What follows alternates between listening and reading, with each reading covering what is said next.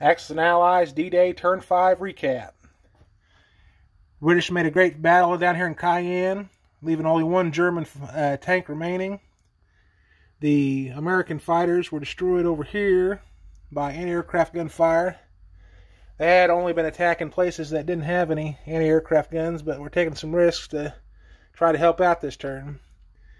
The Omaha Beach only has 2 German tanks left, but the Americans also lost 1 bomber, and they got a full set of reinforcements coming in. But the Americans were also real lucky over here. They unfortunately lost 2 fighters earlier, but they managed to wipe out all the German units, and the last German blockhouse was also destroyed. And the last German reinforcements have arrived.